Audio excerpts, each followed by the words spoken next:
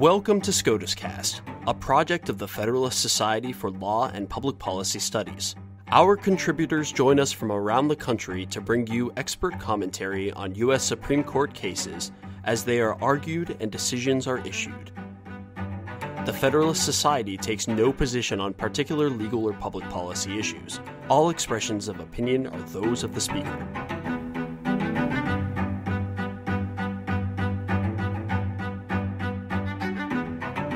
Thank you for joining us for this post-decision episode of SCOTUScast. I'm your host, Grace Gotchling. On July 6, 2020, the U.S. Supreme Court released its decision in Barr v. American Association of Political Consultants, Incorporated, a case involving a dispute over whether the government debt exception to the Telephone Consumer Protection Act of 1991's automated call restriction violates the First Amendment, and whether the proper remedy for any constitutional violation is to sever the exception from the remainder of the statute.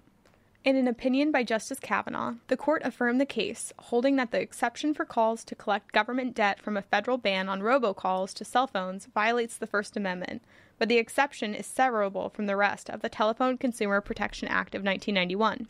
Justice Thomas joined the court's opinion as to Parts 1 and 2. Justice Sotomayor filed an opinion concurring in the judgment. Justice Breyer filed an opinion concurring in the judgment with respect to severability and dissenting in part, in which Justice Ginsburg and Kagan joined.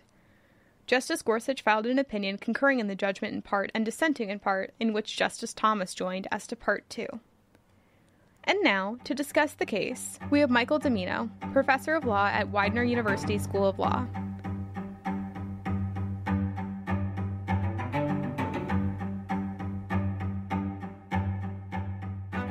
A pleasure to discuss the case and to participate in this forum. The case involves a limitation in telephone consumer protection law that, generally speaking, prohibits robocalls.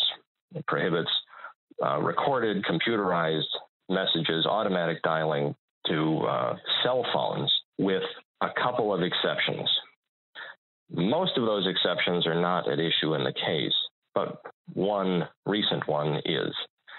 The law was originally passed in 1991, and in its first 25 years, it had exceptions for emergency calls and where the recipient of the call had consented to receive the messages.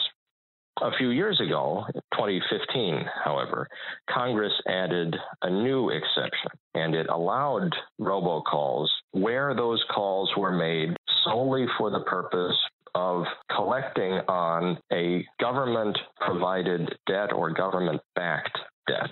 So if you took a loan from the government, or if the government was ultimately behind your loan, maybe you had a mortgage, you thought it was through a private company, or you had a student loan you thought was through a private company, but it's ultimately backed by the government, it was okay under this amendment to the law for a robocall to call you to remind you to pay your loan. The people who are challenging this law objected to that 2015 amendment. They are the Association of American Political Consultants. They are a group of political consultants, strategists, pollsters, and the like. They wanted to make robocalls for political purposes, survey people or whatever else. There's no question at all that their speech was political and therefore within the core of the First Amendment's protection, but it was nonetheless prohibited by this amendment to the statute because it wasn't an emergency call. People hadn't consented in advance to receive it, and it was not a call made to collect on a government debt.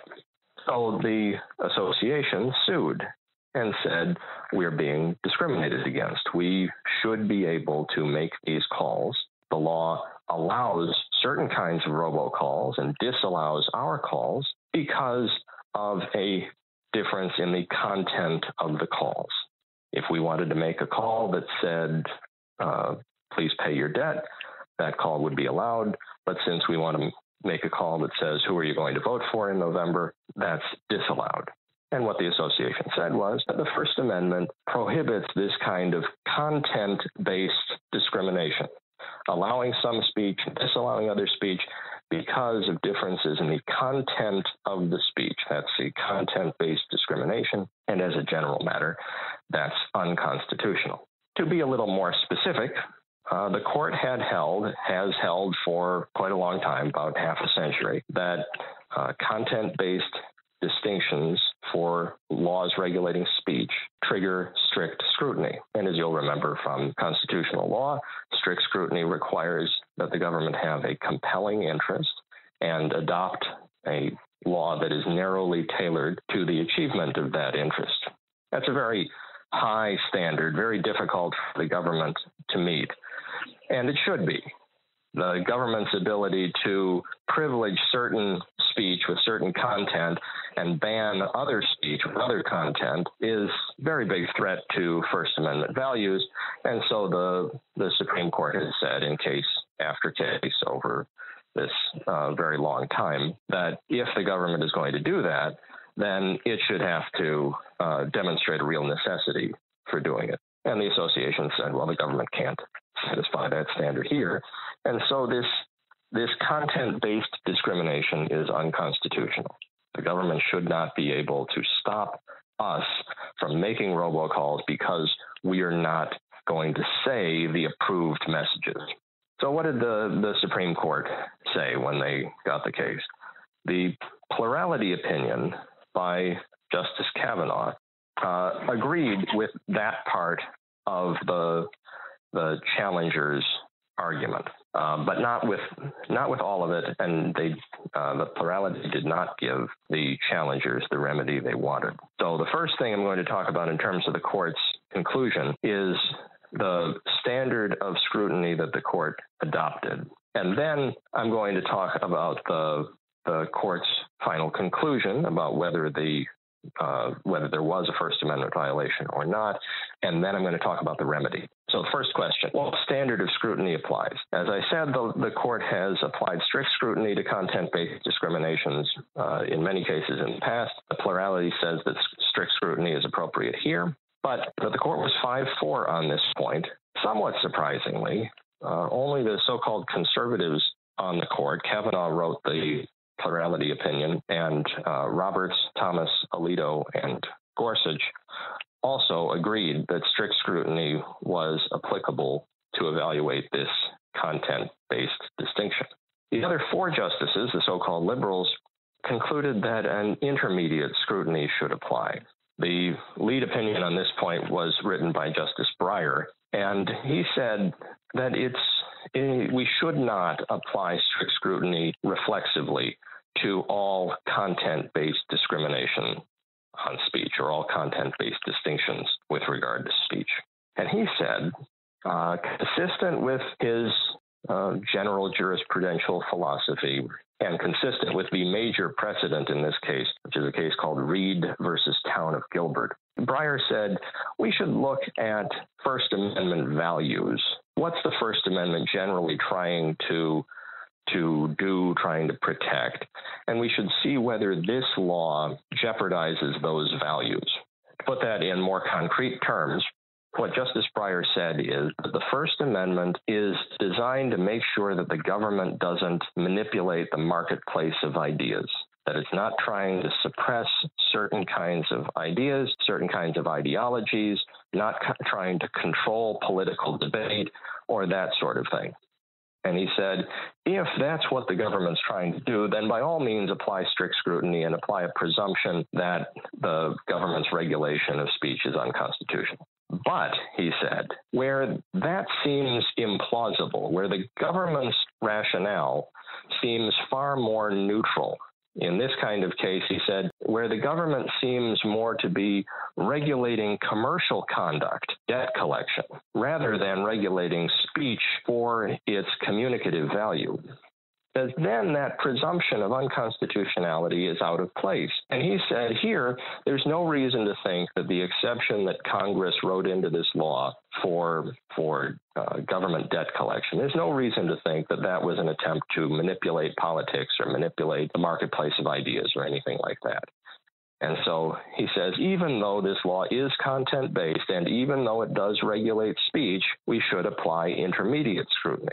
That would be, if it were adopted by the court, that would be a rather significant change from current doctrine.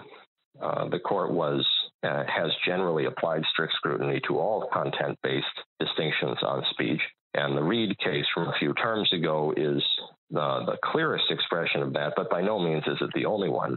And his approach would give a very large amount of discretion to the courts to try to figure out whether the government was regulating speech for a good purpose or a bad purpose, for a speech restrictive purpose or a commercial regulatory purpose, or however the test would have shaken out over succeeding cases. But there were only 4 votes for that. The majority stuck with the pre-existing law and said that strict scrutiny applies to content-based restrictions on speech. So that part of the decision was 5-4. Then the next step then is to figure out, applying that standard, is the content-based distinction in this law, the exception for collection on a government debt, is that constitutional? And by a 6-3 vote, the court concluded that it was not constitutional. All 5 justices who applied strict scrutiny held that strict scrutiny was not satisfied here. The government did not have a compelling interest in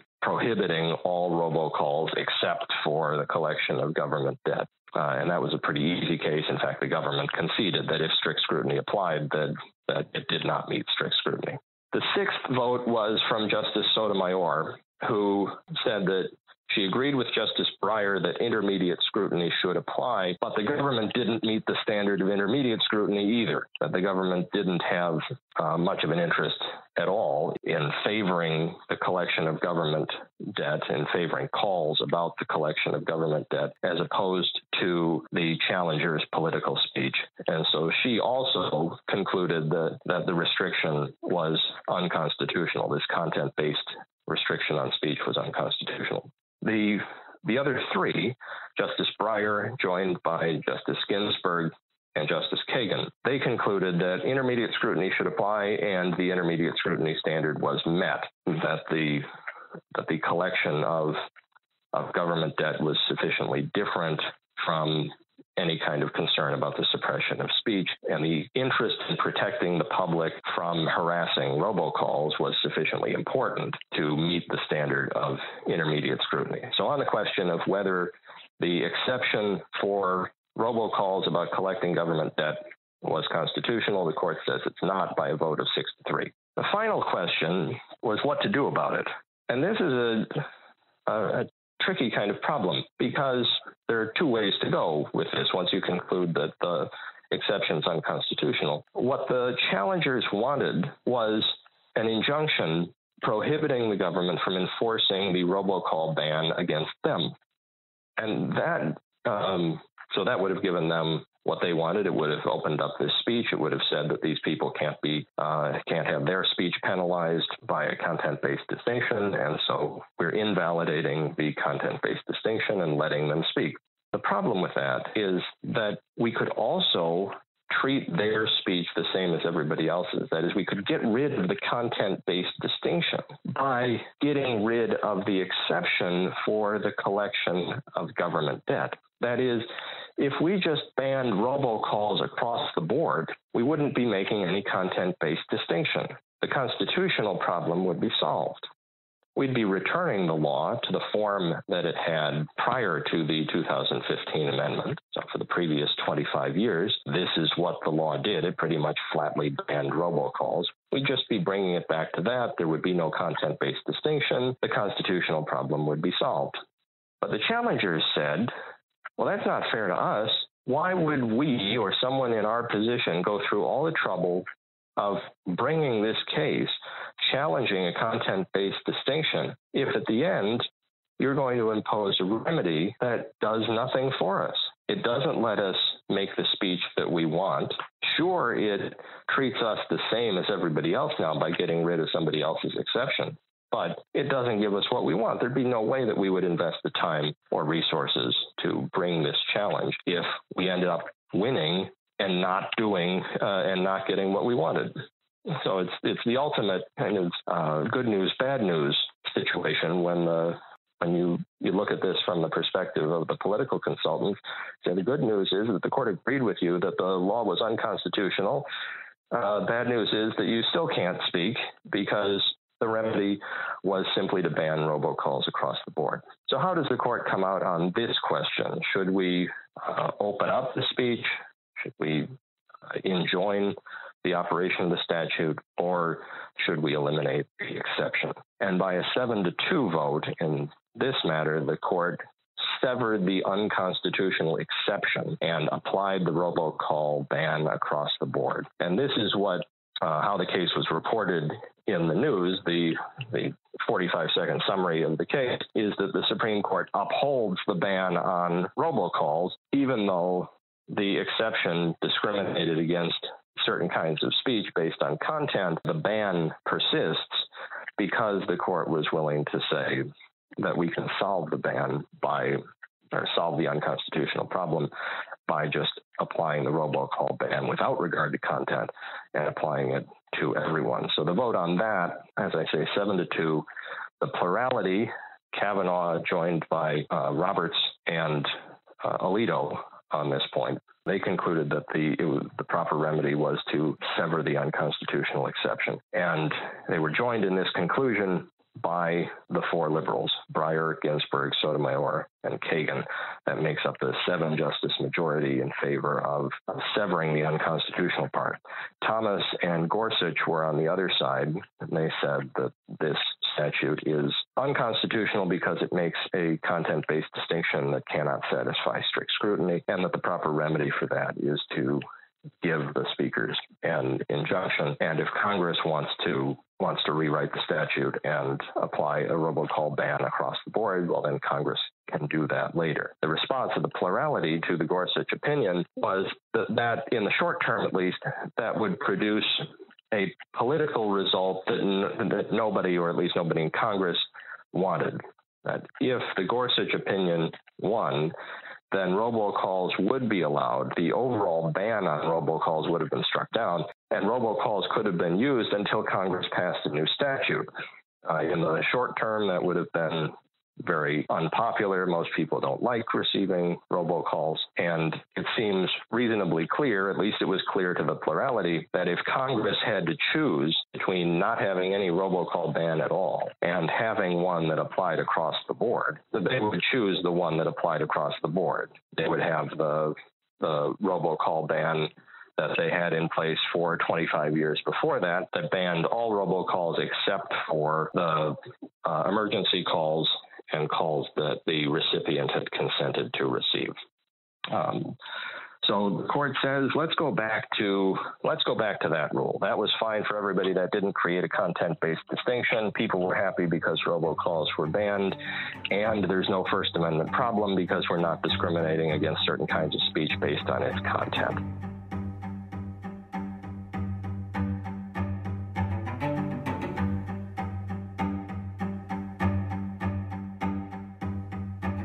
Thank you for listening to this episode of SCOTUScast.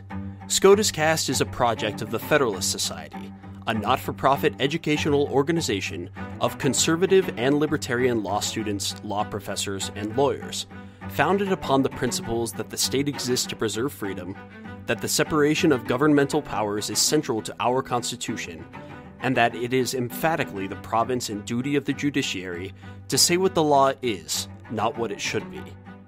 Don't forget to subscribe to our podcast series, including SCOTUScast and Practice Group podcasts, on iTunes or Google Play. For an archive of past podcasts, as well as audio and video of past Federalist Society events, please visit our website at fedsoc.org/multimedia. That's fedsoc.org/multimedia.